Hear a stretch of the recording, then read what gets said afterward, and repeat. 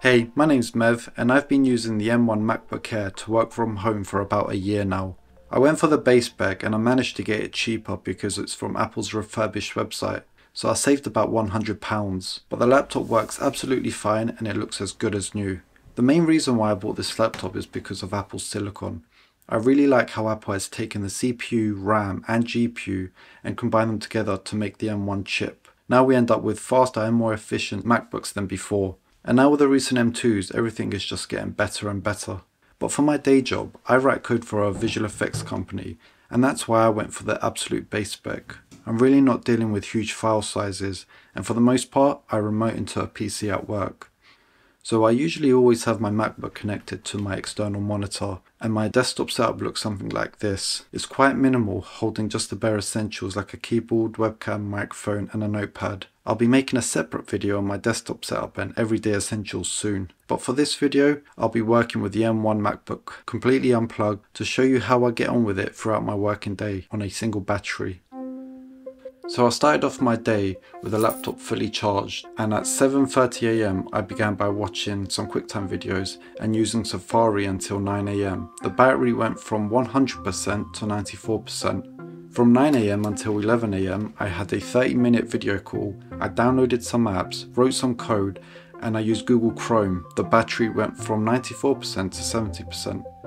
From 11 am until 1 pm I did more coding, continued using Chrome and watched some YouTube. The battery went from 70% to 48%. At this point I went for lunch and left the laptop on standby. The battery went down to 45%.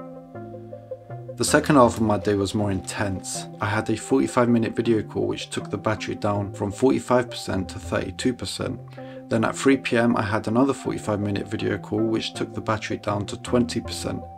And finally, continuing the rest of the day by coding and using Chrome, the battery went down to 6% by 5 pm. The screen brightness was at around 75% throughout my working day. So that's around 9 to 10 hours just on battery. I really enjoy the size of this MacBook. So here's a side-by-side comparison with my previous MacBook Pro, which has a 15-inch screen. You can see that you would lose a few lines of text from the height and width when coding, but nothing too drastic. And if you really need the extra screen size, you can always just plug it into an external monitor. But the great thing is, once you're done, you can simply unplug it from the big monitor and just throw it in your bag and take it with you to places.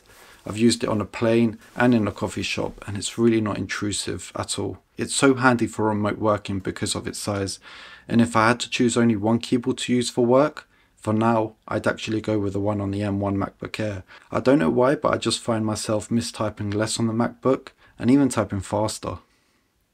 One cool thing that I like doing while working is being able to AirPlay my music from my iPhone to the MacBook. I can then either use the laptop to change the song, or my watch, or even my phone. It's a very nice ecosystem. Another feature I use a lot is being able to copy text from the iPhone and paste it onto my laptop. So say a friend recommends a place to eat on WhatsApp, I can simply copy the name of the place, open a new Chrome tab on my laptop and just press paste. It's so handy. And another thing I found out is that you can AirPlay photos and videos from an iPhone to the MacBook. It's a nice way of viewing your photos and videos without having to airdrop them to your laptop each time.